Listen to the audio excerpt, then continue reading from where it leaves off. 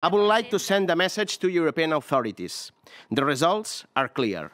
We, the pro-independence parties, have a majority. We have reached more than 50% of the popular vote. The Catalan people have spoken. The time has come to negotiate a referendum of self-determination. Please get involved.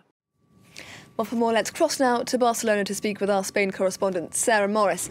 Sarah, this election, of course, comes more than 3 years after a failed bid to break away from Spain.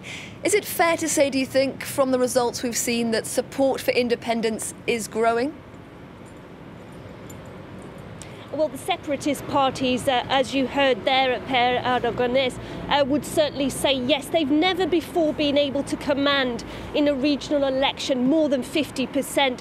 And that independence declaration and the push back 3 years ago took place with less than 50%. So this is the first time they can point to that 0.9% and say that they won the popular vote as they see it. Of course, the Socialists were celebrating their victory last night by saying that their result, the largest share of the vote and the largest number of seats in the parliament, means that they can claim victory for their strategy. And Pedro Sánchez, the Socialist Prime Minister, is known for saying that Catalonia is part of Spain, that there can be a negotiation, that he can sit down to talk with Catalan nationalists, but within the constitution. And so last night and this morning, the Socialists were very much saying that they have been vindicated in their strategy of talks, negotiation, but within the status quo and the constitution. Of course, that the result is so diverse that a lot of interpretations are possible, but the separatists already calling for an amnesty for those jailed for that declaration of independence, including Oriol Junqueras, who was the deputy president of Catalonia at the time. He is actually been released by the Catalan nationalist government that runs the jails. They gave him privileges to be released after serving some of his sentence, but they are still pushing for a full amnesty for all those prisoners.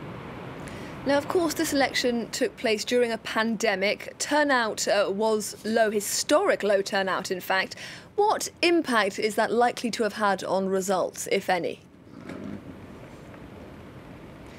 Well, lots of the rivals to the separatists are saying that they have been hit by that low turnout, historically low, 53%. There's been 28,000 deaths from COVID-19 in Catalonia. That's more than 40% of the deaths that we've seen registered in Spain.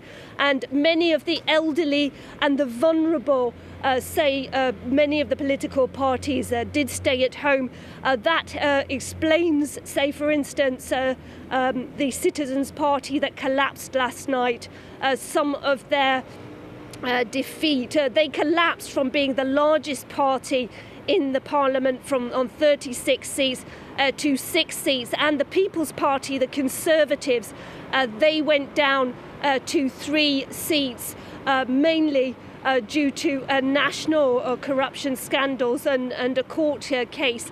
But Vox, the far-right party, went up to 11 seats. It seems as if some of the populist parties that had a very strong social network were able to mobilise their supporters. And analysts say that some of the more traditional parties, like the Liberals and the Conservatives, may have been impacted by the fact that their supporters stayed at home in large numbers. Sarah Morris in Barcelona, thank you very much.